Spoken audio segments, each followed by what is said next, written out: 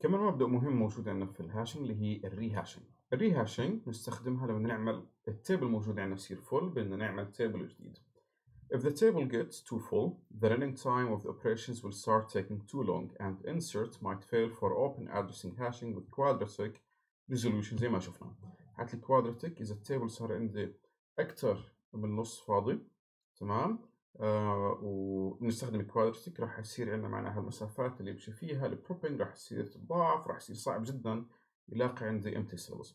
المشكلة الثانية الموجودة إذا التيبل صار تقريبا فول، حتى في حالة اللينير راح يصير إنه راح يصير بطيء جدا، يمشي تراي سيكونشال سيلز مش راح، وعادة راح يعني يصير بطيء، عملية بروسيس بطيئة جدا مش زي الكوادراتيك. الكوادراتيك may fail to hash new element، بس بحالة اللينير بروبنج راح يصير بطيئة جدا. السوليوشن الموجود عندنا is to build another table. بدنا نبني تيبل جديد that is about twice the size للأوريجينال تيبل موجود عندنا. بعدين scan down الانتير اوريجينال هاش تيبل. نبني هي عند التيبل الأصلي موجود، تمام، نبني التيبل يكون ماله أكبر. نفرض في عندي هون element مثلا x1 وعندي هون نتخيل x2. اوكي، اللي بدنا نعمل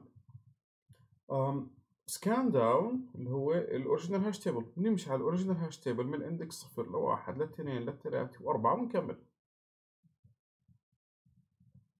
2 3 4 5 and so on.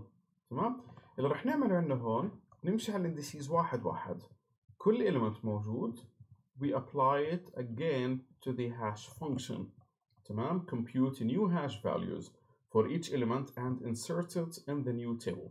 نمسك x1، مش راح نمسك الاليمنت الموجودة ب x1 ننسخها على نفس الاندكس، يعني انسخ x1 كمان هون على 1، لا، راح نعمل نمسك x1 we apply it to the hash function ونشوفها راح تيجي. ممكن x1 اجت هون عندنا 1، بس ممكن هون تيجي عندي هون.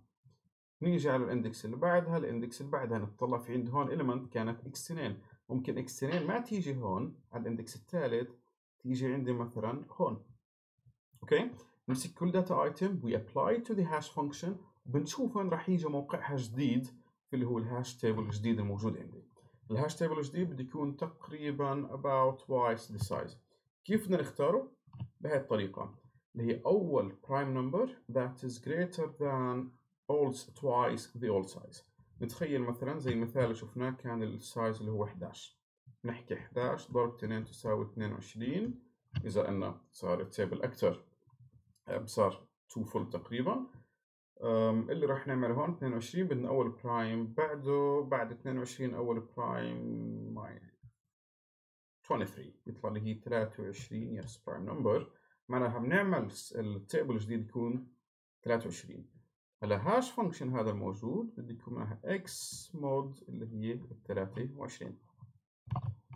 If the input keys are integers then running key mod the table size. هاي اللي هي في حالة عملية الريهاشنج، إنه إذا كان عندنا الكيز موجودة integers معناها then returning key mod the table size is a reasonable strategy. The hash function has to be carefully considered. كمان مرة الهاش فانكشن نقطتين رئيسيات موجودات عندنا، الهاش فانكشن والتيبل سايز. الهاش فانكشن والتيبل سايز they should be considered really carefully. If the table size is 10 معناها كل الكيز الموجودة عندنا that end with 0 اللي هي راح يكون معناته الكي موديل 10 is always a bad choice.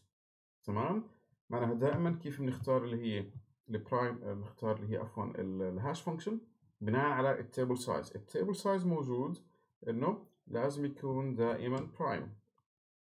الهدف الموجود عندنا بالبرايم الديستريبيوت اللي هم الكيز evenly، بصير عملية الديستريبيوشن للكيز راح يكون دائما افضل من اللي هي النون برايم نمبرز، راح يصير في عندنا سبيسز بشكل طبيعي راح تكون موجودة جوا اللي هو الهاش تيبل.